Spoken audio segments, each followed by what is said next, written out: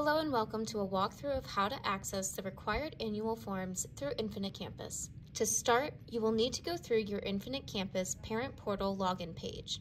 From here, you will need to use your username and password to log in. Once you do that, you will see this page.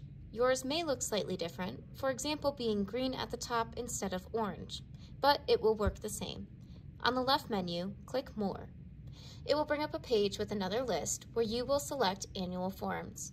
You may have two options here, but for the annual forms, you'll want to click on the one that says Required Once Per School Year.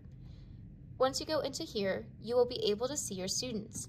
If there is a green check mark, you have already filled out the required information and you may proceed to the next step. If they are highlighted, there is missing information or consents that you need to fill out before the system will allow you to continue.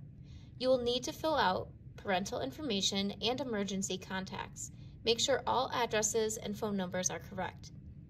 Once you get to your student's information, you will be asked to navigate through each of these tabs and fill out the necessary information. I'll show you what that looks like with the Medications tab. Here, you can select if your student takes any medications and make notes or leave instructions for the nurses about them.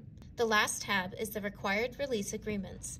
Please take the time to read through each of these before making a selection. In this video, we are going to click on the consent for each of them and sign at the bottom. You can now continue to the final step. Once you submit, you cannot re-enter this section.